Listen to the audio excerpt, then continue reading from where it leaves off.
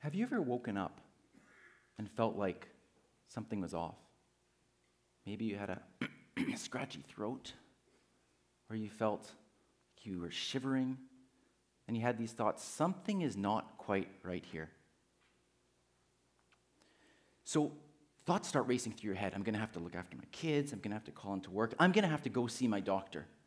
And so you make an appointment, and you climb into your car, bundled up, drive to your physician, go into the office, wait in the waiting room, eventually get seen.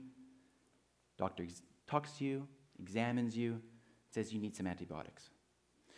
So you bundle up again, get back into your car, drive to the pharmacy, talk to the pharmacist, wait while you get your medication prepared for you, climb back into your car again, go home, climb into bed. It's a big ordeal. But what if it didn't have to be that way? What if you could get the medical care that you needed from the comfort of your own home? We're about to witness something quite profound. We're going to see a radical transformation in the entire way that we experience the healthcare journey. And it all comes down to something that we use on a daily basis, something that we all have with us right now, something that we are born with, and something that I'm using at this very moment, our voices. I'm a big technology enthusiast, and I love gadgets. So when I was about 10 years old, I came home from school one day, and my parents said, "We bought this new technology. It's the latest thing. Everybody's talking about it." I was really excited, so I ran into the office to check out what it was, and there was this screen sitting on a rectangular box with a cord attached to a keyboard. It was our first personal computer from Tandy computer from Radio Shack. And some of you will remember what this was like. We got out our 5 1/4-inch floppy disks, put it in the floppy drive, turned on the computer, and then just waited patiently while MS-DOS loaded, and we got this prompt.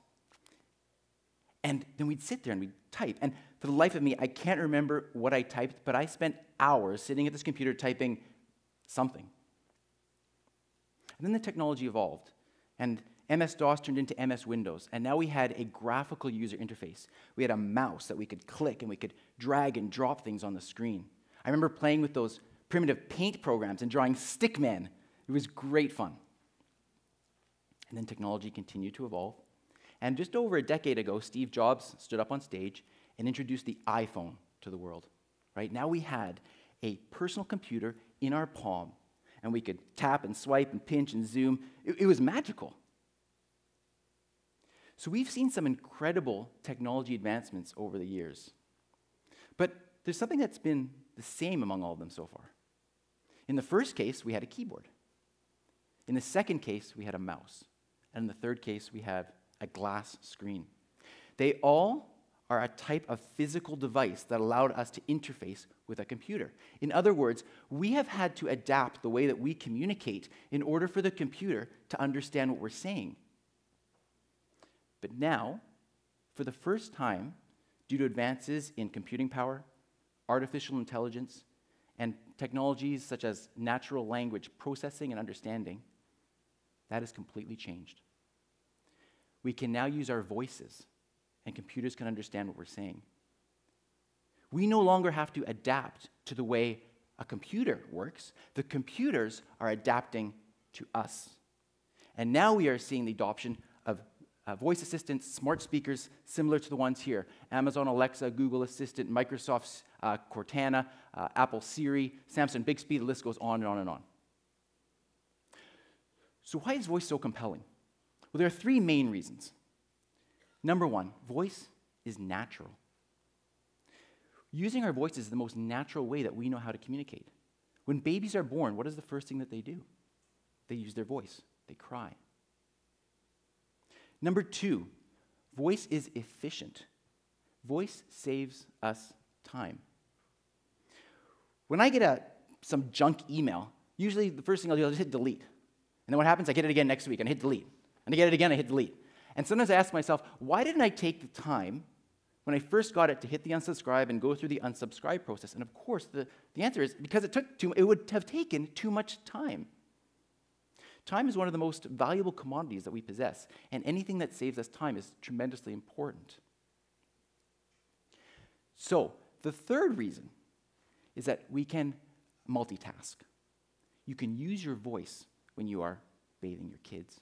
You can use your voice when you are working out. You can use your voice when you're cooking. You can use your voice when you're driving. But we certainly shouldn't be typing, texting, swiping, whatever, you name it, while we're operating motor vehicles. And because this is so compelling, we are seeing massive adoption of this technology. In fact, devices like this are being adopted at a rate faster than any consumer technology in our history, including the mobile phones. And something else that's really interesting is that even before children know how to communicate with a computer, before they know how to read or write, text, type, swipe, you name it, they're already talking to computers. This is how they're growing up now. This is the norm.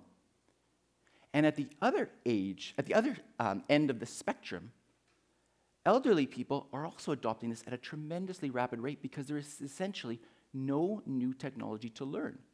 If you know how to speak, you can use the device. Now, one area that is going to be profoundly changed is healthcare. And as a physician, this is the part that really, really fascinates me. We are soon going to be living in a world of ambient computing, meaning these devices are going to be around, listening to what we're saying, and being able to respond to us in an intelligent and personal way. We are going to have artificial intelligent healthcare teams living in our homes. So what does that mean? How does that practically play out? Let me give you some examples.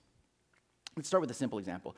Let's say you're at home and you are making a salad and you're chopping a nice, fresh, crunchy orange carrot, chop, and you slip and you cut your finger. It's not exactly easy to run around, find your first aid manual, figure out what to do when you are bleeding.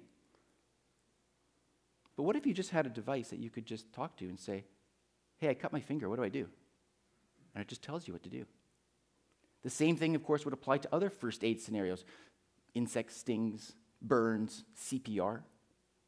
This can provide you with the information that you need rapidly, seamlessly. Another example, let's imagine that you have an aging parent that would like to continue to maintain their independence and live on their own, but they're becoming forgetful and starting to experience a sense of isolation. How can this help with that person? Well, imagine if the device simply knew when they woke up and said, good morning, how did you sleep? And it would capture that response, and it could perhaps share that data with the family or with the healthcare provider. And it would just take it from there, guide the person through their day. It's time for your medications. This is the dose. This is the medication you need. And you've got a couple of appointments today. Don't forget about this appointment. I'll remind you later on. It basically is acting as a care aid for that person. And what's more, it can also be a source of companionship. There are some studies that show that having a device such as this in the home actually decreases loneliness, decreases that sense of isolation, and increases a sense of well-being. Imagine if this device could actually help that person to maintain their independence and live in their home alone that much longer. As another example, what about people with chronic diseases, diabetes, or perhaps those that have just come home from the hospital after a hip replacement? How can it help with those people? Well, these are conditions that a person lives with 24 hours a day, 7 days a week, but they only get to see their healthcare provider just a fraction of that time. What if the device was a surrogate for that physician? Somebody that you could ask questions to, get responses about your concerns about your particular condition, guide you through your care, and help to optimize your care. And what's interesting is that the device could start to learn about your normal patterns and start to alert you if things were going off track. Imagine if the device could be proactive and detect when there was a problem and alert you to get the medical care before there was a serious issue. We are seeing this starting to happen today. And we haven't even talked about the part that I think is the most fascinating. The best way to explain this is to think about an analogy with digital photography. So as you may know, when you take a photograph, in addition to hopefully catching a beautiful photo, you also capture data that is known as metadata. That includes things like what camera did you use, what was the aperture setting, the shutter speed, GPS coordinates, and so on. Well, in voice, you can capture similar data, and it's typically known as vocal biomarkers. When my son comes home from school, and I ask him, "How was school today?" And he says to me, "It was great." That has one meaning. And when I ask him the next day, "How was school today?" and he says to me, "It was great." The exact same words, completely different meaning. And if you can start to describe those differences, and you can, based on frequency, intensity, pitch, rhythm, and other variables, the artificial intelligence can start to tease out those patterns and start to identify significant changes, like changes in your mood, depression. They can even detect changes in your speech as a result of cognitive decline from conditions such as Parkinson's, Alzheimer's. In fact, there was a study that was done by the Mayo Clinic that showed a statistically significant correlation between the way somebody speaks and the risk of coronary artery disease. And there was another study that showed a statistically significant correlation between the way somebody with congestive heart failure speaks and the risk of death. Currently, doctors use vital signs, things like blood pressure, heart rate, respiratory rate, temperature, as key indicators of our health status. I believe we're going to move towards an era when voice is going to be the most valuable vital sign. It's non-invasive, and you just speak. We are going to be able to hear our health status. So again, I ask you the question, have you ever woken up in the morning and felt like something was off? That scratchy throat. But before those thoughts start running through your head, your voice assistant or smart speaker says, "Good morning, how are you doing?" And you say, I'm not feeling so well. And already, the assistant is running an analysis of your voice. It's listening to you cough. And it's already has some ideas of what could be the problem. So it says to you, "I'm sorry to hear that. Do you mind if I help?" And you say, "Of course." So it starts to ask you questions similar to a doctor. Do you have a sore throat? Do you have a runny nose? And other questions. You answer those questions, and it says, "You know what? I think you have strep throat. We need to do a strep test. Would it be okay if I had one delivered to your home right now?" And you go, "Sure."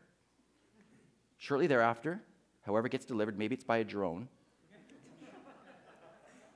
it gets delivered to your home, and the assistant talks you through how to use it. This is how you do the test. Let's analyze the results. And yes, it looks like you do have strep throat. So now we need to get you some antibiotics. Don't worry, I already know what you're allergic to because I know some of your medical history. So if it's okay with you, I'm going to send you the appropriate antibiotic to your home. Fantastic. And while I'm at it, you can't go into work today, so I'll make the phone call for you into work. Great. So the antibiotic arrives again, you take it, the device monitors your recovery, tells you when to take each dose, and alerts you to any potential complications that would be an indication for you to go see your doctor. This is something that we have never seen before. Since the origin of time, we have been using our voices. Our entire existence has been built up on the ability for us to communicate with others. From sitting around a crackling campfire sharing stories, to going to a concert to hear your favorite singer sing her latest song, from being a shoulder to cry on for your son or daughter, to singing happy birthday to your mother or father, from going to your doctor and sharing some of your innermost fears, concerns, and thoughts, to perhaps even being inspired by hearing some ideas worth spreading from this very stage. We have all been using our voices to share ideas, entertain, educate, and make contributions to society. While computers have been very powerful in helping us to do so, they have been playing catch-up in our unique ability to speak. Now, for the first time, we are seeing voice technology merge with our ability to have a conversation. The voice era has arrived. Voice, our most powerful possession, is the new operating system of our lives. Don't be afraid to speak up. Thank you very much.